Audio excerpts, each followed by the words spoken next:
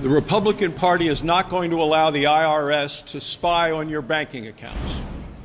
On this single topic alone, I've gotten more emails and calls in the last 3 weeks than I have on any other item over the times I've been in the United States Senate. So here's what's going on.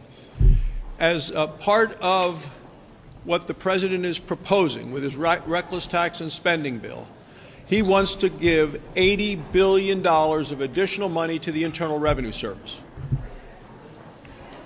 Janet Yellen wants to use that money, the Secretary of Treasury, to hire a whole new army of IRS agents.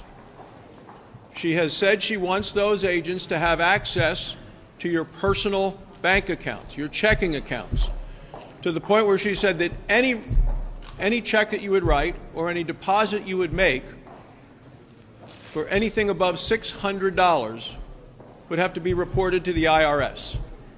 Their goal, of course, is to squeeze more money out of hardworking taxpayers, and they want to use that money that they squeeze out of hardworking taxpayers to pay for their big government socialist agenda. Now, number one, this is an invasion of privacy of American citizens. And number two, it turns bankers and credit unions into de facto IRS agents, and they don't want any part of it either. This is the topic that came up repeatedly when I was at the grocery stores in Wyoming this past weekend. The IRS is the most powerful and truly unresponsive or unaccountable agency of government. And they have proven they're unable to keep tax records secure. Proven it.